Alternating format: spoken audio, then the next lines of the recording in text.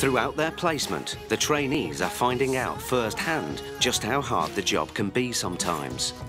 So when they get a rare day off, they make the most of it by visiting family and friends. Steph's off to see her granddad. I'm driving because it's chicken down. Instead of living in halls, Steph chose to stay at home, so her grandparents are close by. They live about 2 minutes walk away from me. When I was little, they lived opposite me, so I'm very close to them. It was Steph's granddad who suggested this career, but he didn't think she'd be out with the armed police so soon. Right, how'd you get on with him? I was like quite nervous because I was like, oh, are me and Sam gonna have to get in the back of the ambulance with this man? And he'd like cut all his neck, cut all his wrists. Sam's a woman? Yeah. Sam's a woman? Yeah.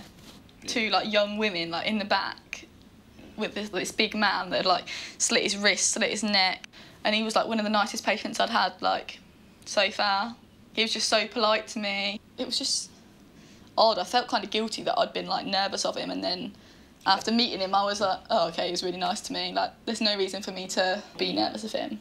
Well, all the signs should have made you frightened. Yeah. Policemen with guns and things like that. Exactly. But I think it was all a bit like what was said was more frightening than what he'd actually done. See you later. Yeah, keep us informed then, Steph. Will do.